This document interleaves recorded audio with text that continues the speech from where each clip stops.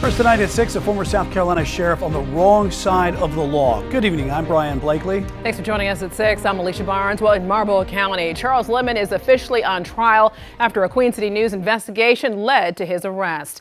Lemon was at the center of our lost trust investigation, and video shows the then sheriff ordering a deputy to use a taser to shock an inmate several times inside the county jail in May of 2020. Someone inside the sheriff's office later destroyed that body cam evidence before our chief investigative reporter Jody Barr obtained the recording.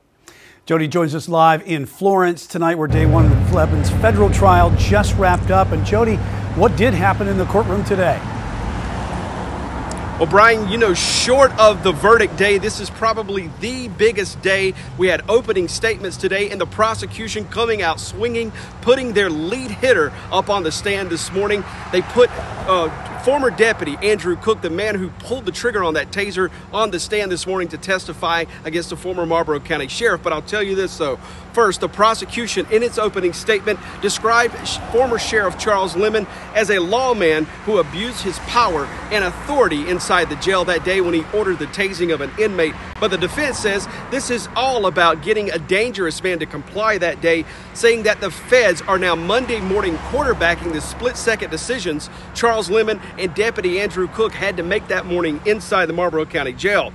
But this is all about a use of force question. Did Lemon and Cook go too far? But there is agreement, though, between the prosecution and defense. Both sides agreed that the first two taser strikes were justified that morning. But the government said strikes 3, 4, 5, and 6 were unjustified, and that Gerald Johnson was actually getting into his cell trying to comply with the orders from Lemon and Cook that morning to get into that jail cell. Now, one of the two men charged in this case does agree with the prosecution, and that is Deputy Andrew Cook. Cook is keeping up his end of the plea deal here, testifying against his former boss, Charles Lemon. He was on the stand for most of the day today.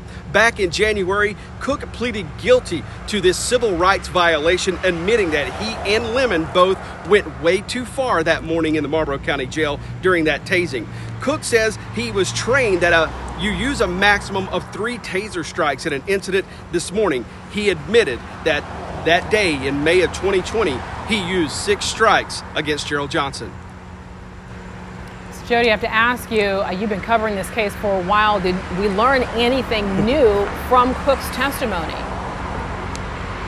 Well, first off, today, Cook admitted that he was testifying for one reason. You know, under this plea deal, he had to testify. And he told the jury this morning, yeah, he was testifying to curry favor with the judge at his own sentencing. He also testified that the Marlboro County Sheriff's Office had no use of force policy or a taser policy the day that this tasing happened inside the county jail. Cook also testified that Gerald Johnson was cooperating from the arrest till the time that Cook got him into the jail. But that was until Sheriff Lemon got involved, when you could see in that video Lemon berating, at one point yelling at Gerald Johnson when Johnson turned around and lunged at him. And then Lemon ordered Cook, even right before that lunge, to tase Gerald Johnson, and he did so multiple times. Cook, though, told this jury today that he would have never tased Gerald Johnson without the orders from Lemon to do so. And Cook said after those first 2 taser shots, he said those final 4, again, he told the jury, those were not justified. He had no legal reason to give those, and he only did so because his boss, who he was looking to for guidance in that situation, told him to do so. Jody, a lot of eye-opening testimony in court today. What's on tap for tomorrow? You'll be there. Yeah, it's going to be a little dry here for the next several round of witnesses. The prosecution, they plan to put up their own expert witnesses. These are use of force people, the Criminal Justice Academy, maybe one from another sheriff's office. So there are going to be a lot of technical testimony over when force is appropriate. They're going to analyze this video. The jury saw this video multiple times today, so we'll keep you covered, though, on the day's events. But again, the biggest witness today, short of Sheriff Lemon taking the stand in his own defense, was Andrew Cook, who admitted that most of what they did that day they should not have done. All right, Jody Barr, wrapping it up for us. Thank you so much. Out of Florence, we appreciate your reporting.